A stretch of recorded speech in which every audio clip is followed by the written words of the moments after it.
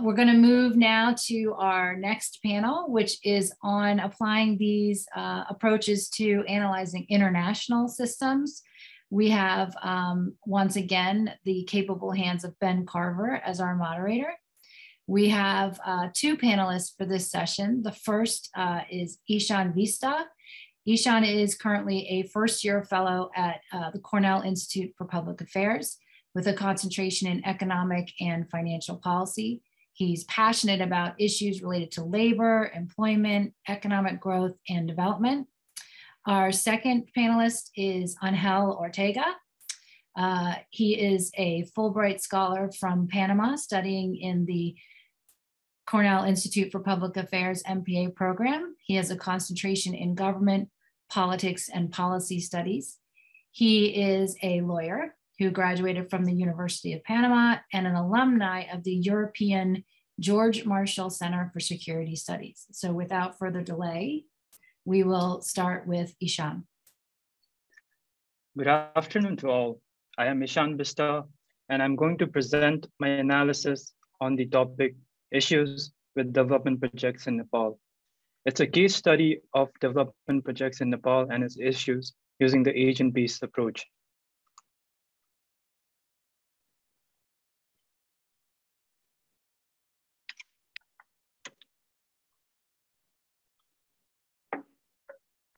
Now, in the photos, you can see that these are some big infrastructure projects in Nepal. These are unique in itself, well, because some are big hydropower projects, some are transmission lines, some are irrigation projects, some are airports, and some are fast-track roads. But even though these projects are fundamentally different in nature, there is one thing that is very common in most of these projects. That one thing is something I would like to highlight over here. Now, you may think the commonalities maybe with regards to the funding of the structure or maybe with how the projects are run. But the commonality that I would like to highlight here is that most of these projects are delayed, meaning that they pass over their due date of completion and they have cost overruns. To just give you an idea of this, to give you an example, the Melamchi drinking water project was introduced in around 1998 and a loan agreement for it was signed in around 2000. The project was aimed to be completed by 2007, but this project was only completed in 2021. So 23 years after its introduction. That's astounding. Now, why I chose development projects is because I felt the need to look at the system from a different angle. As failures as such had been normalized, the same patterns repeated again and again. For anyone who is not involved in working in such projects, it is very easy to draw conclusions and blame the incapability and maybe also the lack of good intentions for it. But I wanted to apply systems thinking into this. I wanted to analyze the system in more in-depth to understand it and then move forward to make recommendations. As there are multiple agents who also interact with each other and who play a crucial role in the implementation of these projects, the issues that arose were wicked. In the morning, General Casey talked about a VUCA world. Indeed, the world and the systems in it are filled with volatility, uncertainty, complexity, and ambiguity. Now, we can see that this system is a complex adaptive system, or a CAS. If you ask why, because they are harder to understand and build a mental model of. This is what makes it a complex adaptive system. That is its characteristics. Therefore, coming to the agent-based analysis approach, or the ABA approach, we know that it is an approach to systems understanding, problem solving, analysis, synthesis of various kinds that utilizes CAS perspective as a frame. This is why I use the ABA approach in particular for this analysis. Besides the ABA approach, there are other methods at hand also. One such method is the agent-based modeling approach or the ABM approach. But ABM approach might not be useful in all cases. This is because it requires a high level of specificity. So in a lot of cases, we couldn't come to constructive validity because of less information or technical issues. So now, as we see in the slide, the steps to an ABA approach includes two parts. The first one is understanding the system, and the second one is making recommendations. For the purpose of my analysis, I started with the fropping rule, which is the rule of framing and stopping, to narrow down my scope to look at only those projects which are classified as the national priority projects in Nepal. The national pride projects are mostly infrastructure projects of the government of Nepal based upon the proposal of the National Planning Commission, which have been initiated with the ambition of improving the social, economic, cultural, and environmental aspect of the general public. The first step to ABA approach is the DSRP analysis. While understanding the system, the DSRP method is used to establish distinctions, systems, relationships, and perspectives. This helps us understand the system on the basis of different agents, the relationships they have between them, their interaction with each other, and the perspectives they have towards each other. For my analysis, I initially sketched a basic DSRP map using the information found from the National Planning Commission's website and other publications and articles on the web. The initial map consisted of agents such as the government, the private sector, the judiciary, and the legal framework. But then I used the process of structural predictions. Structural predictions are a way to look at what more is missing in the map and then making a prediction of what more is there. During this step, I added the institutions who make the law, the community, and the development partners in my DSRP map. With this, the map looked at the relationship between all these agents and the perspectives they had towards each other. Already with the map, I could navigate through some factors that may have contributed to the issues in the implementation of the development projects. For an example, most of the legislations were firstly made at the federal and then at the provincial level. But a lot of work with regards to the projects were being done at the local levels. So if there wasn't a good communication of what's needed at the local level, the legislations made at the federal level could give rise to some issues. This was the benefit of the DSRP map. We could just take a step back and look at the whole system to see everything. So this is my full DSRP map. Now, neither do I want you to try to read this, nor I want you to try to understand this. But I just wanted to show you this because I wanted to tell you that it's hard to understand what's going on here. But that depicts how the system is. When I mapped the whole system, I came to a conclusion that dealing with these issues were more complicated because there were multiple agents involved. After the DSRP map, the next step is the POSIBIT analysis. This method helps us see what the system is currently doing. POSIBIT means the purpose of a system is what it does. This is a systems thinking heuristic, which was coined by Stafford Beer. So it's not about what the system is meant to do, but about what the system is currently doing. But when we look at both these, we can find out the difference between them, which is our root difference analysis. So after the DSRP map, I did a POSIBIT analysis. This analysis extracted information from the DSRP map to highlight the problem statement, current POSIBIT, future POSIBIT, and the root difference between them. In this way, I could see the gap and get a grasp of what is going wrong. One problem statement as an example that I would give is about the complicated legal system creating obstacles for performance. Now here, the current POSIBIT was that the legal system is good at creating hurdles and obstacles to make it difficult to implement the development projects. This is because this is what the legal system was currently doing. The future POSIBIT, which is our aspirations or our desired goals, was that the laws were facilitating for the implementation of the development projects. And when we did a root difference analysis between these two, the root difference between them were the legal systems were policing in the current POSIBIT, but it was facilitating in the future POSIBIT. The laws were contradicting each other in the current POSIBIT, but the laws were complementing each other in the future POSIBIT. The main emphasis was on fulfilling the requirements in the current POSIBIT. The main emphasis was on the goals in the future POSIBIT. After understanding the system in this way, the next part is in relation to making recommendations. But before that, the CAS analysis helps us see if the agents are following the simple rules as per the CAS principles, which helps us develop the recommendations rubrics. In the CAS analysis, I first listed the salient agents, their simple rules, which is basically their behavior or what they simply do. And at last, the current system level behavior. The system level behavior is built with salient agents behaving in the way they do or following their simple rules. I noted 5 salient agents in my systems, different levels of governments, different institutions that make the legislations, such as the House of Representatives and the National Assembly, different courts in Nepal, the community, and the private sector. To give you an example of a simple rule, the court's simple rule would be to overturn any decision that conflicts with the law. Now, suppose the court here is our salient agent.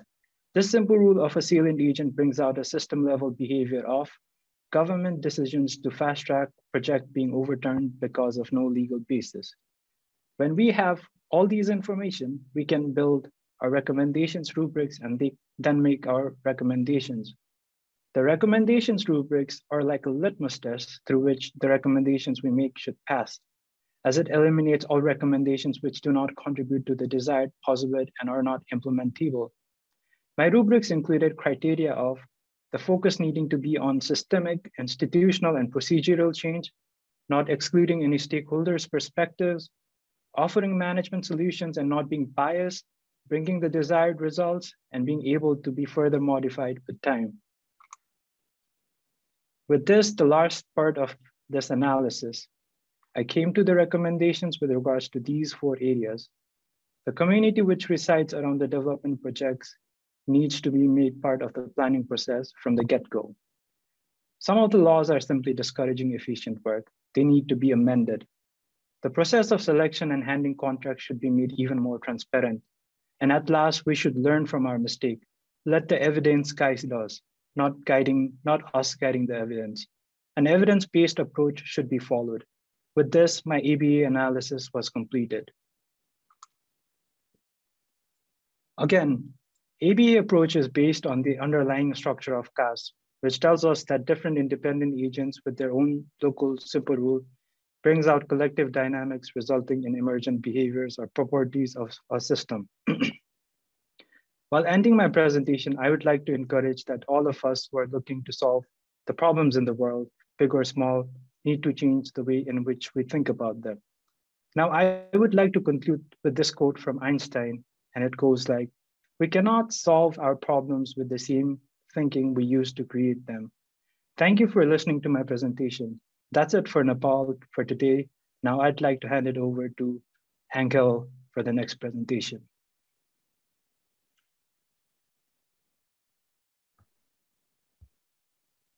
Thank you so much, Ishan, and thank you so much, Ben and Laura, for the introduction. And okay, let me share my screen.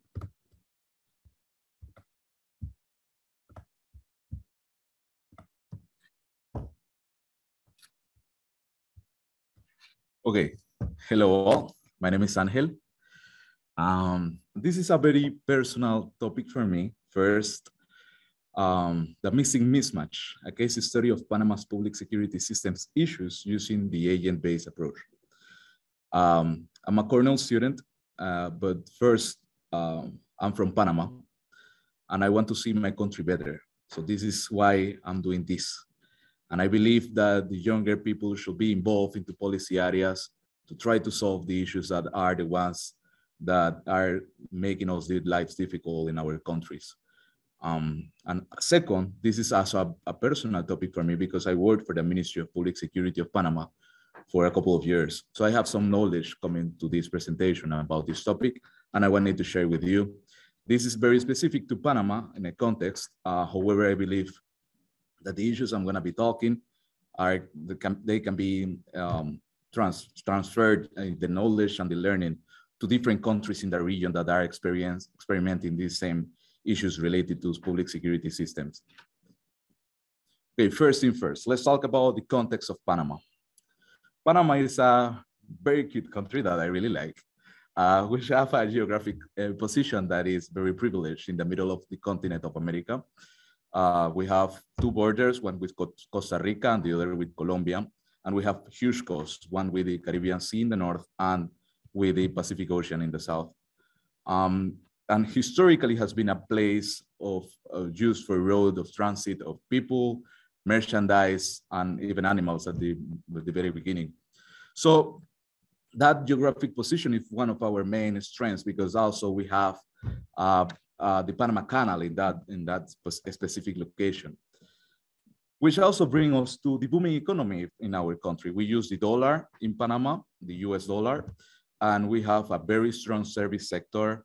with the strong also banking and financing services, tourism, and obviously the Panama Canal, contributing to a total of $66 billion annually in our gross domestic product, which is huge for the amount of population in our country, which is only 4.2 million people, which is why then, after discovering this, however, there is also another topic that we need to discuss, is that this economy may not be distributed equally to the people in my country. So there is high levels of income inequality. We are ranked the third in the region of income inequality according to the Gini index, and we have struggles on the unemployment rates, including evidently the relationships of the unemployment in the country and the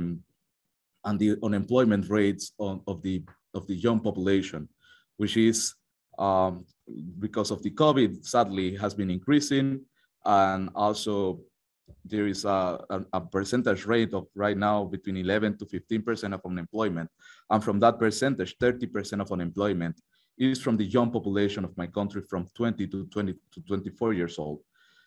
This young population in vulnerability is the ones that the local gangs are taking advantage of, because there's people that doesn't have opportunities of employment or to sustain their families. So the local gangs that work as the inroads of the criminal organizations, transnational organizations in the regions, take advantage of these people, recruit this young population, and they are the part of the weakness of our country, but also parts of the opportunities of our country, because this is population that is in a stage of their lives that they can be working.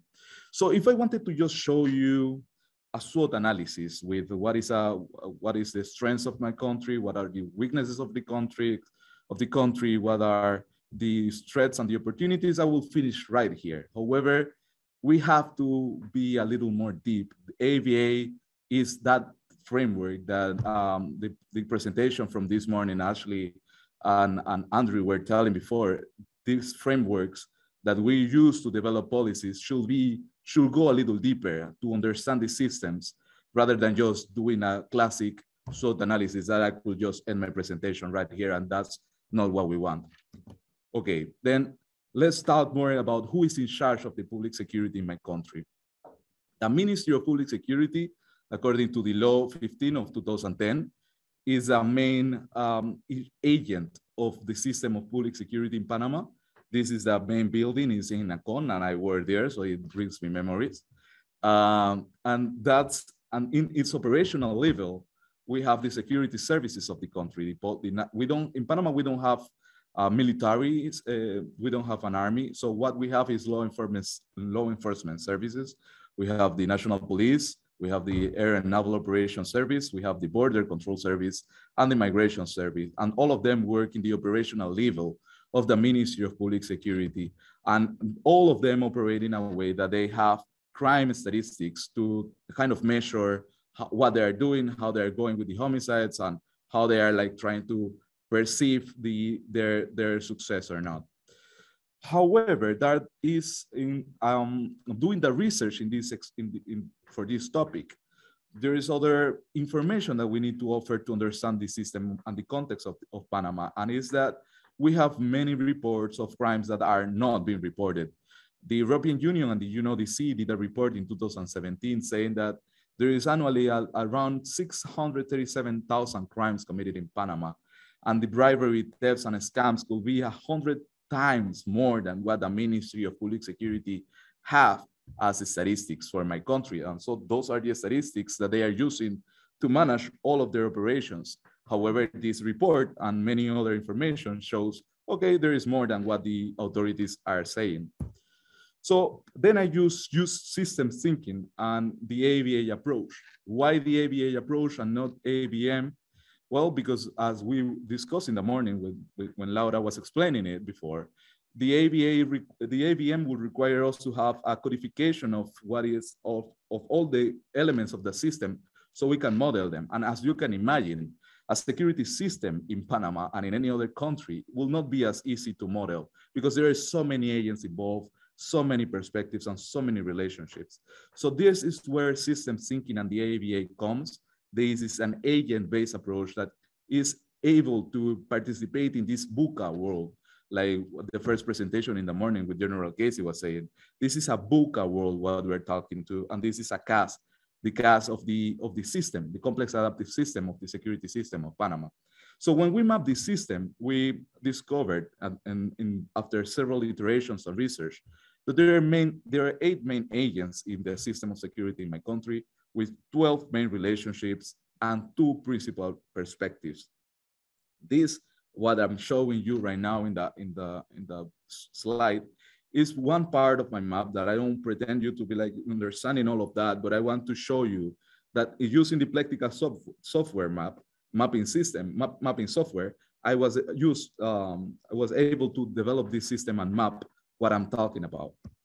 And then using the POSI, the ABA requires us to try to see, okay, what is the purpose of the system?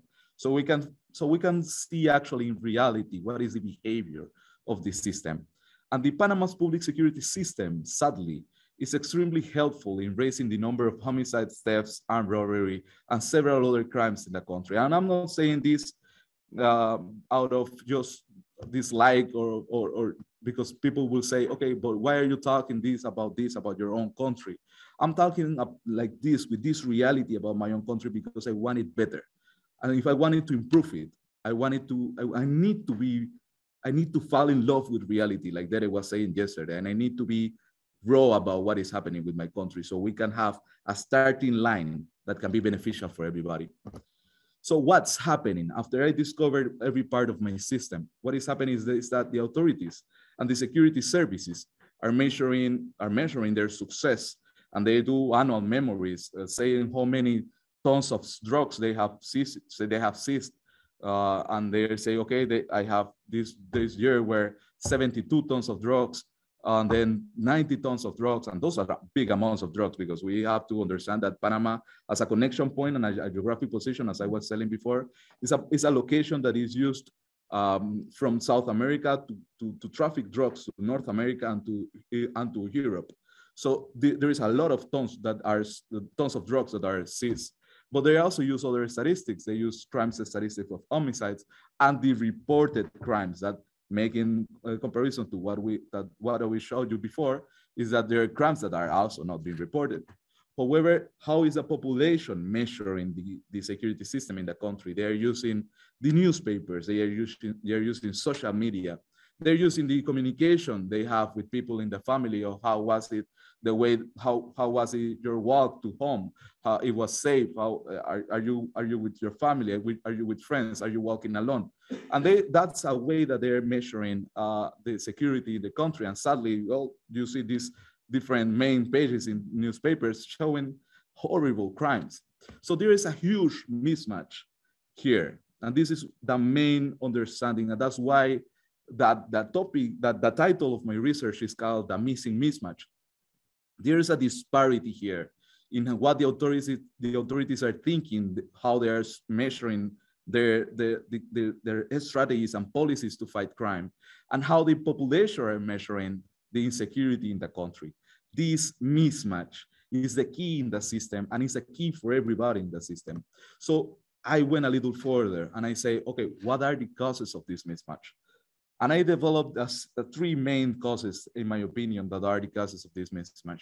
First, there is an unprepared leadership that lacks capacity and lacks resources. And I will not say every part of the leadership, because I believe there is huge amount of prepared and people with capacity in our security services. However, the leadership that comes from the political appointees above them, because the law enforcement services in my country are below the civil society, they lack the capacity and the resources to offer leadership that is strong and has to go forward, like General Casey was saying in the morning. Then inefficient public administration, that's also a cause of the mismatch.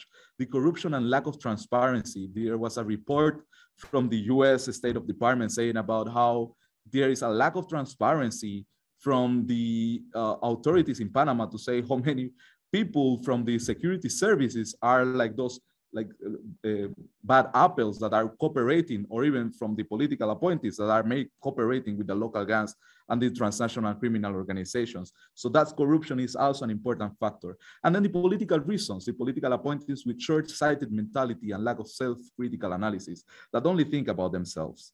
So then we have solutions that we can offer also for this mismatch. Honest and self-critical leadership, that's a first, that's a must. Strategies and policies that rely on data and evidence, that's also a must. And prepare public administrators that put the interests of the nation above their own. This is difficult, but it's one of the most important things that we need to solve, our system issues in Panama. So then, remembering what we did as a policy with, what we have as a policy with, the purpose of the system is what it does, the public security in Panama, then after understanding the system, we also have a desired policy with, one by which the authorities reflect interest in fighting crime in all its stages, prevention, repression, and resocialization, through a coordinated effort among institutions other than the security services, counting with a strong judicial system and with detailed public security national strategy that can transcend one government administration to the next one. After doing all my analysis and my system, then I can offer these main recommendations that are agent-based recommendations. The first recommendation is that there should be a national public security strategy with emphasis on prevention, with better technology and judicial efficiency for the repression side, and better programs of resocialization. The plan should be integral. So what are the agents that should be in charge of these recommendations? Well, then, obviously, first, a Ministry of Public Security that should be in all of these recommendations. But the judicial system for the judicial reforms, and the National Assembly for those reforms too. So then the second recommendation will be better collaboration among institutions. There were a lot of issues in the system when I mapped it about the relationship with other institutions, because the security system is heavily charged only on the Ministry of Public Security. However, they are not the only ones in charge of prevention. The Ministry of Education, the Ministry of Social Development, the Ministry of Culture, they all should step up to the game and try to help the country in preventing crime. Then also, and lastly, the relevance and maintenance of strategies and goals, no matter the political party in government. So, because the prevention is not something that will occur from one night to the other. And it will not be solved, the crime issues and the security system issues. It's a wicked problem. This will not be solved from in one single government. So we also need political authorities and the population that elect these political authorities, that is voting for people that really wants to solve these issues, no matter what they are gaining or not in the process, because this is bigger than them. This is bigger than any political elected official. Thank you for the presentation. I'm on for your time listening to my presentation. I'm offering only this huge map of what I was doing before with all my analysis and all the recommendations and all my parts, so you can see where I'm coming from. And I did this after at least 5 or 6 iteration processes, asking for people feedback and also doing a little research. Thank you so much. And Ben, now back to you for the moderation. Wow. Thank you, Sean Angel. That's phenomenal. That's the next president of Panama, everyone. That was really great. I mean, it's so exciting. I said this in the last panel, but just as another student, to see what you two have done is it's really exceptional. I think as much as I want to kind of continue on Hel's energy right now, there's a piece of Sean's presentation that really is just sticking with me that I feel like we have to address, or at least I have to. And you mentioned a project that took 33 years. Is that right? Was that one project that was that long to completion? It was 23 years. I mean, to me, I find that shocking. I think, you know, you mentioned the whole phenomenon is astonishing, and I 100% agree. But to me, it speaks to it. This must be a sort of known problem, a known quantity in Nepal. And I'm curious if there are any, you know, programs, projects in place right now that are working to fix this, and why you think it's such a persistent problem. I think there are efforts in this time and again, but like I think the main question over here is if whether those efforts are directed at the right place. So if the efforts are like vaguely defined and it goes around the main issue, I think that wouldn't bring the solution that we were looking for. And that's why I think the application of systems thinking would be really helpful in this, because when we map the whole system, we could actually see where the issues are, where the problems are, and we could actually provide a diagnosis for that specific place where the problem is. But right now, it's like there are efforts time and again, and there are remedies that are provided, but like it's not really addressing the core need, the need of the day kind of a problem and issue. So a case of Einstein's, using the same thinking to solve that we use to create the problems. Is that kind of what we're looking at, a sort of self-reinforcing loop? Would you characterize it that way? I think it's definitely a case of that. And also, it's also a case of not thinking this problem in depth. So I think it's also easy to get lost in the everyday kind of a task. So when you don't see that system and don't analyze it on the basis of, taking that big picture look, it's really difficult to sort of see the bits and pieces and sort of see where the problems and issues are. So definitely a case of that as well. Makes an unfortunate amount of sense, I have to say. And I think a similar question for Angel. I mean, this to me strikes me as, you pulled up a number of news clippings that show headlines that seem to really draw attention to this. And obviously you talked about this, maybe this is really the fundamental crux of your argument even. But I'm curious if you could talk a little bit about sort of what's the basis for this becoming or being such an entrenched issue, and sort of what efforts are being made to sort of, that specifically target that perspective of, the statistics in particular, or, what are the practitioners in Panama doing to address this issue? Or is it, and I'm sorry to jump in again, but is it a question of maybe they don't even see what's going on? Yeah, there is a, thank you, Ben, for the question. There is a particular situation here is that I will not, let's be also honest and fall in love with reality. There is efforts that these security services are doing. I will not deny that. There are efforts like they are doing some sports leagues for the prevention, in the prevention part of the strategy to fight crime. However, they're like cutting short. They are heavily focusing on the repression side. However, there is no cooperation that really involves reforms in the judicial system. So this repression can be more just like increasing the prison, like the prison years. I will say that despite those efforts, there is not like an integral strategy that really is going to last longer than one government. Sadly, there is this bad habit of saying, okay, whenever there is a new government entering with all of their political appointees, okay, we don't want anything that was discussed in the previous government, so let's trash all of that, and then let's change all of the police officials and commanders in charge, because we don't want any queue. So let's just take them out and do a new fresh board of police people in charge. So every time it's like a new constant starting fresh, and that's not we are not going anywhere in that scenario. And I will also try to make an emphasis here in the perspective side, which is why I went down so much in that part, and why the title of my research is the missing mismatch. Is a part of the perspectives.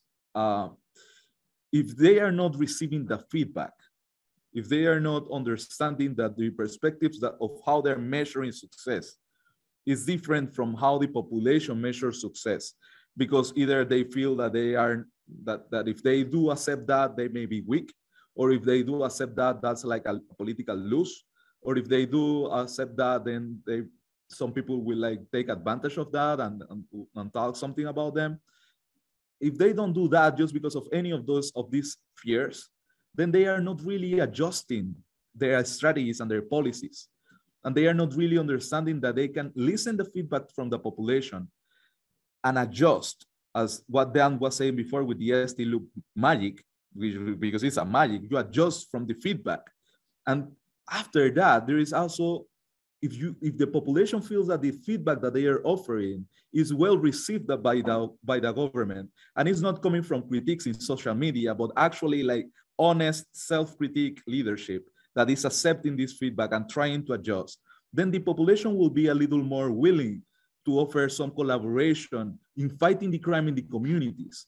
And they will also be willing to give information and tips to the security services so they can offer better strategies, better operations in those communities that are having a kind of distrust of the security services, because they may be all thinking that some officials are corrupt, so I don't believe in them, and the other people are the criminals, so I don't want them either. And there is no collaboration among the population and the security service. They need to fall in love with reality. They need to fall in love with the feedback, and they need to appreciate that reality so they can adjust that strategies. And that's going to be also coming for helping them in the long run. So this also, you know, it brings up a question that I asked for the last panel that to me is really one of the central pieces of ABA and systems thinking and metacognition more broadly, which is an issue like this that is so personal for you, right? You mentioned, you know, sort of one of the first couple sentences was that this is a very personal issue. I was hoping you could talk just a little bit about how metacognition, how ABA, ST loop, whatever tools you think were most important. But if you could just talk a little bit about how those tools helped you sort of recognize and mitigate your own bias and how that sort of brought you through on this analysis. Yes, thank you for that question. I will also have to say that I am very thankful that I understood this through the Cabreras when they were teaching the class, because I also recognize my own bias in the very first part of the understanding of how system thinking works, and I also kind of saw how bringing my own background into this and my own personal knowledge about this can bias the understanding of the system. So what I wanted to do when I did is that I first mapped my system with the knowledge that I had. And then I started having what in system thinking and this approach is the structural predictions that some of the fellows have thought before, and how some parts of my system were getting a little, okay, if I have this information of this agent collaborating with other, or these agents like the security services are part of the Ministry of Public Security, how they really relate among each other. Are these security services having any influence in the judicial system, or vice versa, or with the public ministry, or with the prison system? So I really was like trying to get out of my comfort zone of my own knowledge, of my own expertise about this topic, to understand better the system. With this idea of, okay, let's start to understand the system first. Let's not solve it, because if I have that idea of solving the system or solving the issue, then I will have a bias because I will only be looking in that direction. But I was trying to understand the system first, and that's a very basic recommendation that I will give anybody that is doing this. Try to understand the system first, without any understanding or without aiming to any solution. Try to understand it first. What are the distinctions that you are making? The DSRP process. What are the distinctions that you are making? What are the parts? What are the wholes? What are the relationships among them? Is any relationship having a reaction back? Is any action having a reaction? What are the perspectives involved? And once I did that, then I discovered that even my knowledge was a little even small in comparison to what I learned after that.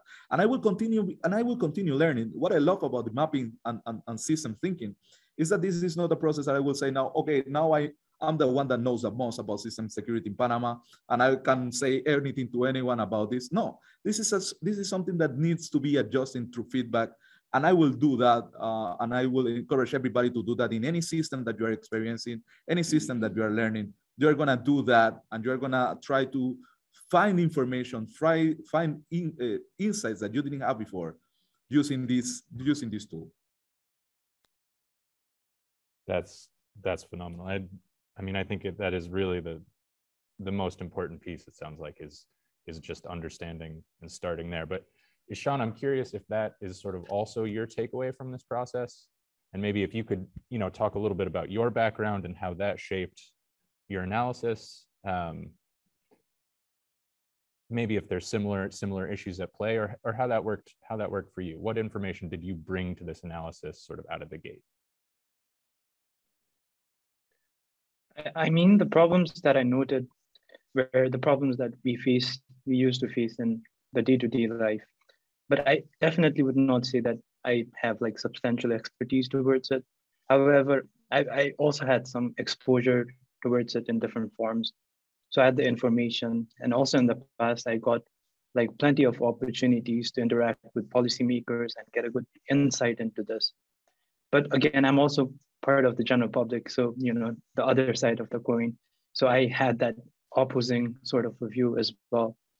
I would say all this informed my initial hypothesis and understanding of the change. But while I was doing this analysis, I was careful not to be swung by my bias. But again, the systems thinking process, right from starting from the DSRP mapping and then doing the structural predictions and the ST loop feedback, I think it helped me really get distant from my biases.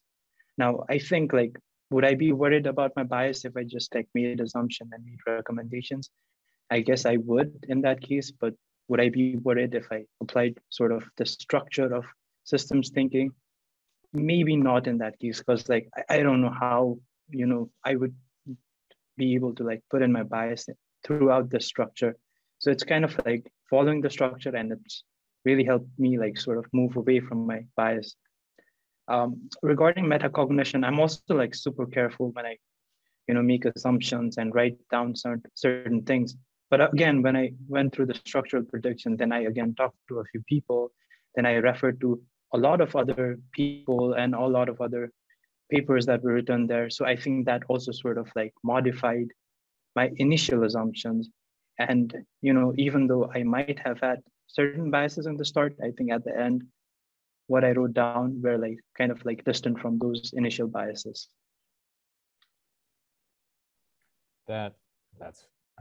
It's great to hear you guys talk about this, because it's really is nice to see that sort of, and this was just mentioned in the chat, but the kind of paradox between how do we address questions and issues and systems that are both close to us, and how do we channel that, our exposure, our awareness of those issues, and put it to good use. But I'm going to turn my attention a little bit more to the Q&A. There's a lot of questions sort of flooding that is starting to move fairly quickly. So if I don't get to your question, I apologize, but I will do my best. The first one that came up that I'm actually curious myself about is it's noted that the pictures, and particularly I noticed the picture of the Ministry of Public Security officials with the confiscated drugs. To this audience, I think they look an awful lot like an army. And I'm curious if you could elaborate a little bit on the distinction there, and if that's relevant for your thinking about the system, or if that's just maybe a red herring. Yeah, I will say that is part of the culture. I will say it is not properly part of what it should be understood from the system. There is a heavily kind of fear in the population of Panama of the militarization of the police, which is completely understandable after the dictatorship period in Panama that ended in 1989 with the U.S. invasion of Panama and the takeout of the dictator Noriega. So there is like this fear in the environment of Panama that there should not be any militarization of the police. However, the political and the lack of the political appointees and the elected officials and their lack of preparation normally increase the repression side of fighting crime. And the repression side is mostly giving the security services a lot of the resources that they need, including better equipment, better vehicles, better technology, which is not a bad thing, but it looks like a little more like heavy militarized from the picture, which is there are sectors of the population that are critics of that particular scenario of the topic. However, it is as of today, after 30 years of democratic transitions in different from government to government, I will say it is not an alarming situation. It is not something that should brings alarms beyond the repression that because it is almost the only thing that the political say, okay, let's fight crime and let's repress crime with whatever opportunities they have. There is like these manifestations and protests where the police that are not trained to deal with multitudes, because they are more trained to deal with these local gangs, they are the ones sent to deal with these multitudes that are just making a manifestation for some rights, you know, for some salaries or whatever. So those are the moments where the security system and the level of militarization that they're experiencing are actually kind of affecting the system in some points. But that's in the repression side, and that's not really and it may take some participation, but it's not really taking all of the system as it is as of right now. If I will say to you, well, we had an attempt of a coup in the last period of election period for president, then I will say to you, then this militarization is an issue. But right now, thankfully, we don't have that. Thank you, Angel. So I'm going to do my best to combine two questions in the chat, since we don't have a huge amount of time to address these. But the question of both politics and corruption were raised regarding both of you. So I'm curious to know how much that played a role in your analysis. Is mitigating or understanding the political elements here and any potential implication of corruption or concrete existence of, it's hard to know. But did that play a role in your analysis, and how did you think about those issues? And I think we'll start with Ashan. So, so when I did my DSRP map, I could see the relationships between different agents. So, you know, the governments, different level of governments, whether that's the local level, whether that's the provincial level, or whether that's the federal level. Then there are lawmakers as well, policymakers who are part of the National Assembly, who are part of the House of Representatives. So all of these had certain relationships with the private sector or the private sector agencies as well. There were also relationships with the judiciary. So when you talk about things like corruption, I guess like even if it's not there explicitly, I mean, it's there. Sometimes it's there explicitly, sometimes it's there implicitly. So when you look at these relationships, a lot of private sector companies might be lobbying for their interest, which might not be the interest of the general public, but then they might go and lobby to the policymakers who might actually make law for it. Now, as I noted in my presentation, one of the salient agents, if we suppose that the courts are the salient agents, then their simple rule is to overturn any decisions that are not as per the law of the day. So when you see that, and when the policymakers make laws which do not benefit the society, but benefit the private entities, and if someone comes up and does something that is opposite of that, or something that benefits the society, the court would overturn it either way, because that's not as per the legal foundation or the legal framework of the day. So, you know, you see that corruption, how that plays into the system, and it becomes a systemic issue. So it's not just about, you know, someone coming up and giving bribes. That's a very straightforward way to see this. But the systems thinking, I think we can just move a step forward and see these kind of structural issues in the whole system. And there are plenty of other issues. So also, if you see the relationship between the private companies and the private associations. So in my map, there's a section of private entities, which has both the private companies and also the private associations. So in Nepal, the private associations are big, but there is this another dynamics into that as well. So the private companies have certain interest in general, but the private associations do not lobby for that interest. Now there is this another dynamics that comes into play, That is that the associations of private companies are also sort of, in a way, now I might use this word, but like, let me say, captured by certain households or certain businesses, and they lobby for their own particular interest, and again, not for the interest of the overall private sector.